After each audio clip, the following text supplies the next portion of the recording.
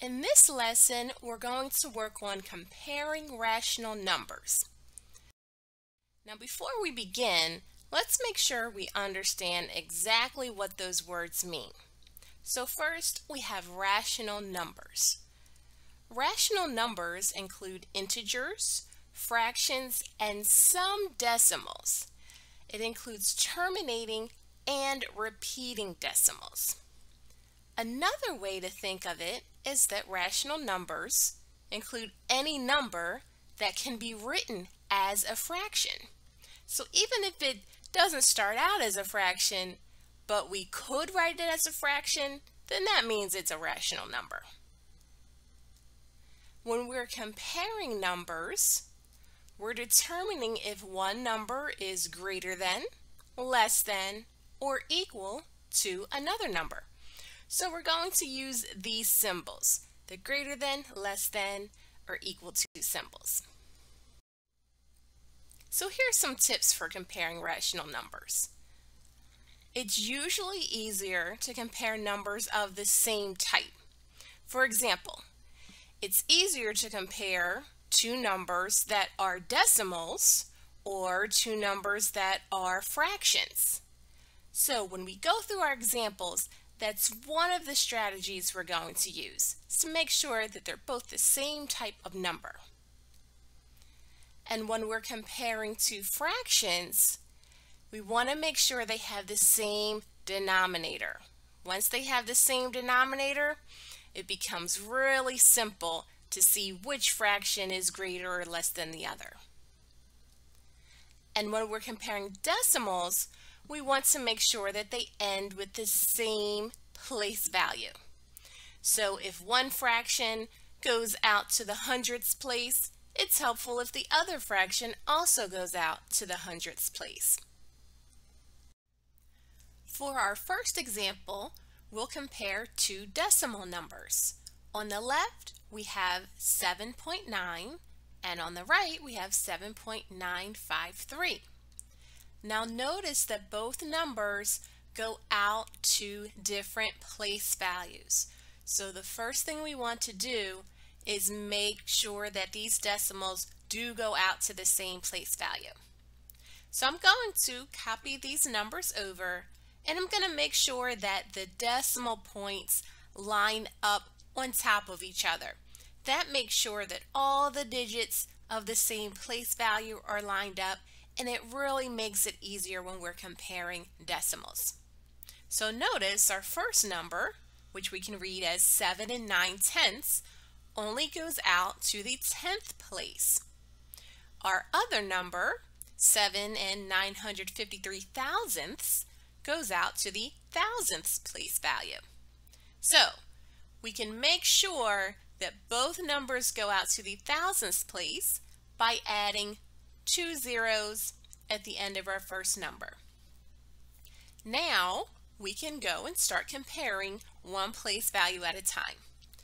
When we're comparing decimal numbers, we first want to start with the whole number part, focusing on the numbers that are to the left of the decimal point. And in this example, both numbers have 7 as their whole number. They both have the same digit there, so that's not very helpful in seeing which number is greater or less than the other. So now we'll move on to the next place value and look at the 10th place. And both numbers have 9s. That doesn't help us to see which number is greater or less than either, so let's keep going. Now we'll look at the hundredths place value. Now we can finally see that the numbers have different digits there. One number has a 0 and the other number has a 5 in the hundredths place value. 0 is less than 5, so that means our first number is less than our second number. 7 9/10 is less than 7 953 thousandths. For our next example, we have a fraction and a decimal. 3/25 compared to 8 hundredths. We want to make sure that both numbers are the same type though. We could make sure that both numbers are fractions, or we can make sure that both fractions are decimals. And in this video, we're actually going to compare both methods. But first, we'll make both numbers into decimals. Our number on the right is already a decimal, so let's focus on changing our fraction into a decimal. We'll take our 3/25 and set it up as a division problem, doing 3 divided by 25. To set this up, we need to add a decimal point at a 0 after the 3 in the dividend. Now we can carry out our long division. So 25 goes into 30. We'll treat that 30 as a 30. 1 time. 25 times 1 gives us 25. We subtract. We have a remainder of 5. We'll need to keep going until we have no remainder. So let's add another 0 to our dividend. Bring that down. Now 25 goes into 50 2 times. 25 times 2 is 50. Subtract that, and we have no remainder. We can add our 0 in front of our decimal point, and now we can see that our fraction of 3/25 is equal to 12/100 as a decimal. So let's write that down so we can see it larger. Now we're comparing 12/100 to 8/100. And we can see here that 12/100 is greater than 8/100. So that means, looking at our original numbers, that 3/25 is greater than 8/100. Now we're going to compare the same two numbers, but this time we'll use a different strategy. We're going to make both numbers into fractions with a common denominator. So our number on the left is already a fraction. Let's focus on making our decimal into a fraction. And our decimal is 8/100. Well, as a fraction, we can write that as 8/100. And now we want to make sure that our number on the left is a fraction with the same denominator. It already is a fraction, but its denominator is 25. So what can we do to make that fraction have a denominator of 100? We can multiply the numerator and denominator by 4. That will change this fraction into 12/100. Okay. Now we can see we both have them in the form of a fraction, and they have the same denominator. And when fractions have the same denominator, we just need to compare their numerators. And since 12 is greater than 8, we can see that 3/25 is greater than 8/100. Now we have two fractions to compare again, but they're two different types of fractions. On the left, we have 19/8, and we can see that it's an improper fraction. Whenever the numerator is larger than the denominator, we call it an improper fraction. And on the right, we have 2 3/8. That one is a mixed fraction. It has an integer part, which is the 2 in front, and then it has the fraction part, 3/8. Let's see how we can set these up in the same format to compare them. Our first strategy will have both numbers set up as mixed fractions. So let's look at the fraction on the left and see how we can change that one into a mixed fraction. We're first going to set it up as long division, dividing the numerator by the denominator. So we have 19 divided by 8. 8 goes into 19 2 times. 8 times 2 is 16. Subtract that. We have a remainder of 3. Now we're going to take each part of our answer and use that to set up our mixed fraction. The whole number part of our answer, of our quotient there, will become the whole number of our mixed fraction. The remainder of 3 will be the numerator, and our 8 will remain as the denominator. So it will look like this, 2 3/8. And now we'll compare that to our other number. Well, look, they're both the same number. Now that we have them in the same format, we can compare them. And we can see that they're actually the same number. So we'll put an equal sign there. Okay, so if these two mixed fractions are equal, then that means our original numbers are equal as well. So 19/8 is equal to 2 3/8. Now let's see what happens if we take those same two fractions, but we compare them in the form of improper fractions. So we're going to take the fraction on the right, the mixed fraction, and convert that into an improper fraction. To do that, we multiply the whole number times the denominator. So 2 times 8 will give us 16, and then we add the numerator, which becomes 19. So 2 times 8 is 16, add 3 we get 19.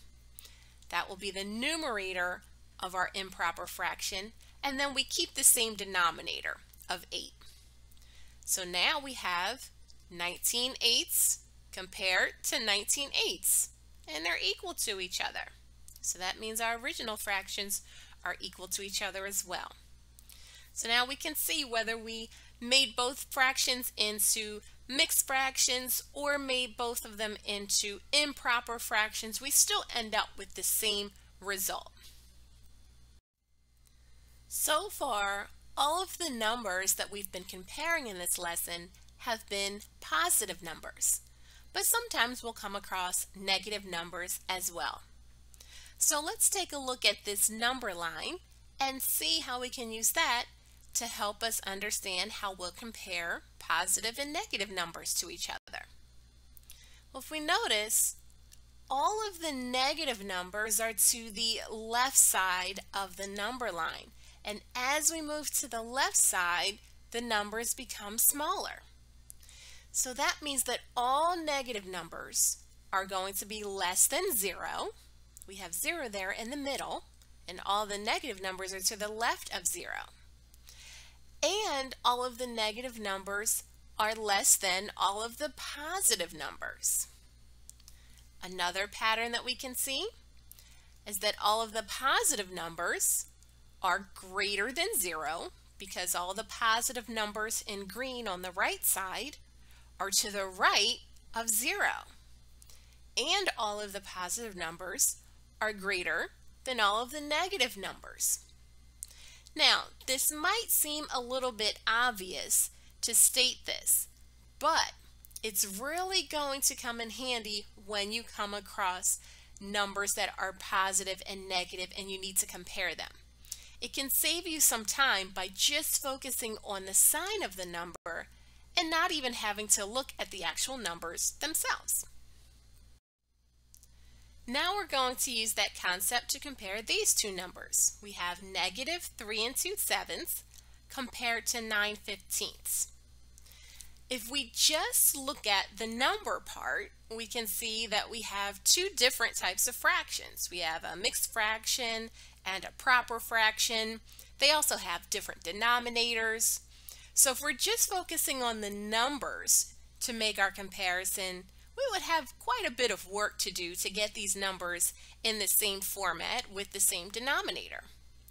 But before we do that, let's take a look at their signs. The number on the left is negative. The number on the right is positive.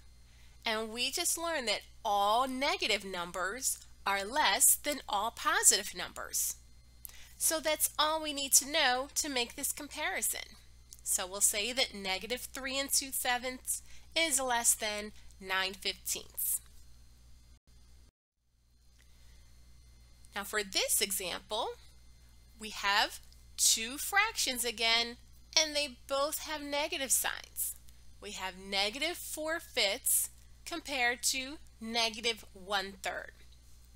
So the first thing that we're going to do is make these fractions have a common denominator.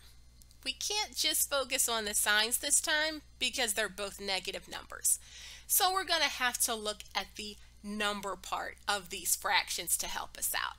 So, how can we make sure both numbers have the same denominator? One has a 5 and one has a 3 as the denominator. Well, a common multiple of 5 and 3 is 15. So let's make sure both fractions have a denominator of 15. We can do that by multiplying the fraction on the left by 3 in its numerator and denominator. That will make this fraction into negative 12 over 15. And for the fraction on the right, we need to make sure that it also has a denominator of 15. And we can do that by multiplying its numerator and denominator by 5.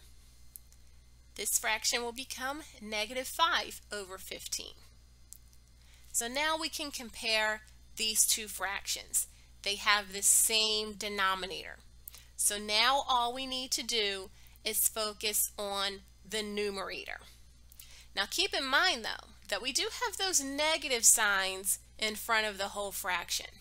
So what we're going to do is apply that negative sign to the numerator. So we're going to look at this as negative 12 and negative 5 to compare our numerators. And negative 12 is less than negative 5. If we saw these numbers on a number line, negative 12 would be farther to the left. So that means that it's less than the negative 5. So we can apply our less than symbol to our negative 12/15 and negative 5/15, but that also means that our original fractions would need the less than symbol as well. So negative 4/5 is less than negative 1/3.